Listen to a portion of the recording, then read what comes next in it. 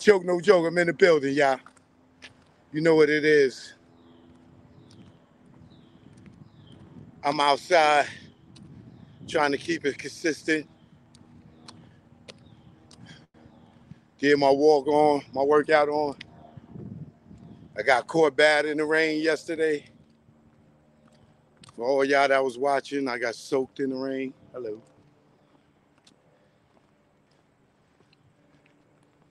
Y'all see what they got going on right here, right? Y'all see that, right?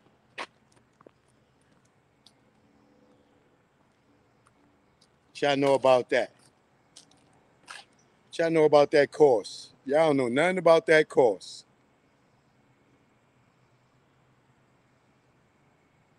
Y'all don't know nothing about that. I'm gonna teach y'all something about that.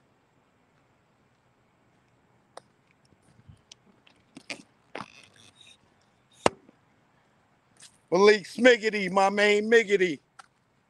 #1 Jigga fan in the building. All right. Joke, no joke. We outside, baby. Y'all know how we do. Come sit on the swing with a fella. Ladies, you know what I mean? Have a little date in the park. You know how you do. You know what I mean? We out here to walk off these calories that we ate yesterday, this morning. Hit some push-ups.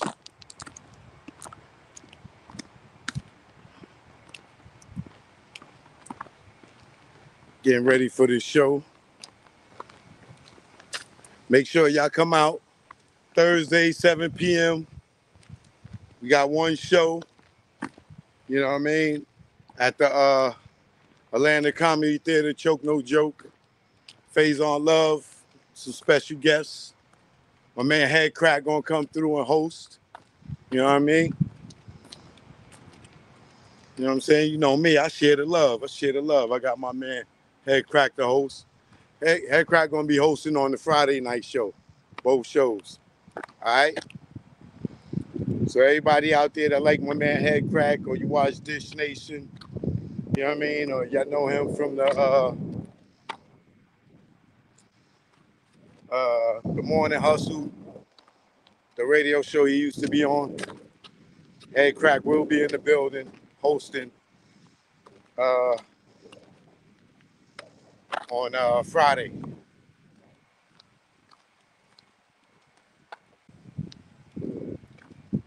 So come on out, come out and support.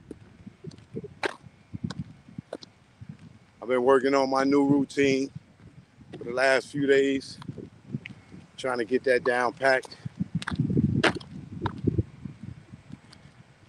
think I'm gonna do for Friday and Saturday. I think I'm gonna do my I Don't Give a F show, and then my new show.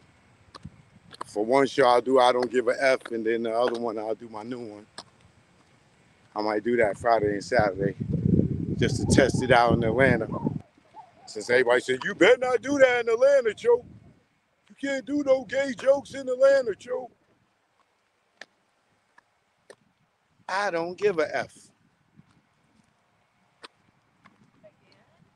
All right. Yeah.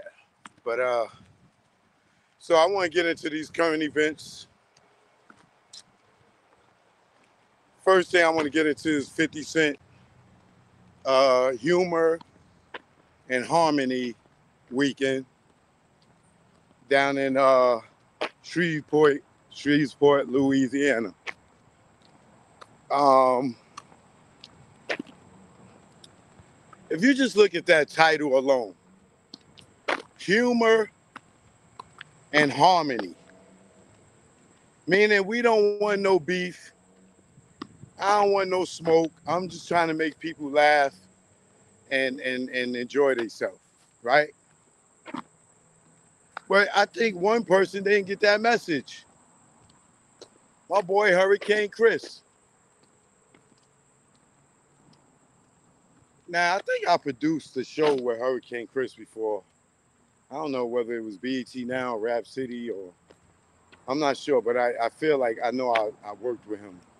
on something for BET before. And I remember him being a good guy, good dude. Not saying that this doesn't make him a good guy, but I just remember him just being a good guy. Um,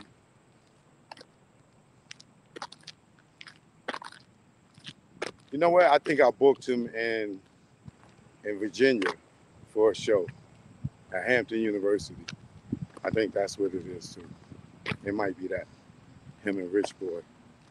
Um, but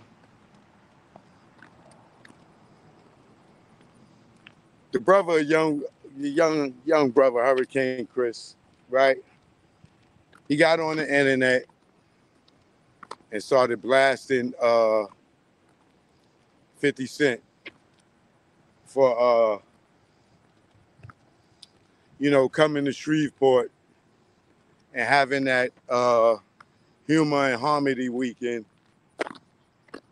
And not only that, him building a studio in Shreveport and stuff. And he felt like 50 came to their city and he didn't and bring out no Louisiana artists in his city.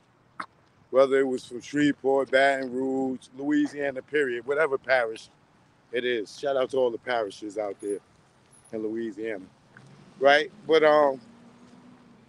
for those who don't know, Louisiana is made up of parishes. Like New York is made up of boroughs, 5 boroughs. Louisiana is made up of parishes. Look it up if you're not educated on that, all right? That's what happens when y'all don't travel, right? So Hurricane Chris, he goes on this rant about how 50 came to the city and he just using his city because the land is cheap and the property is cheap. Duh. Where he supposed to go build a studio in New York or California? Atlanta is Tyler Perry's his. That's too much competition. So he's supposed to go somewhere where the property is cheap. Hurricane Chris, come on, brother. That was ignorant, right? Now, the other part of your rant that makes you sound ignorant is he's bringing jobs to your city. You think people from New York is going to pack up and move and leave to just go get a job down in Shreveport, Louisiana? You know how many people already made money from him building the studios down there? Where do you think these people again? You think people coming from New York to build this studio? He's creating jobs for you, brother. He's creating jobs for you, brother. You're not even looking at it in a mature way. You worried about a rap check? Why would he bring Louisiana local artists out in Louisiana? They see y'all all the time, brother. Y'all do all the little local spots. Y'all grow up there. Y'all grew up there. Everybody know y'all there. You know what I'm saying? It's more beneficial to the people that in the city that don't see the local artists. You thinking like a nigga. You're not thinking like a black man. You know what I'm saying? That's very small-minded thinking, Hurricane Chris, right? Oh, he didn't bring out nobody on the show from the city. So what?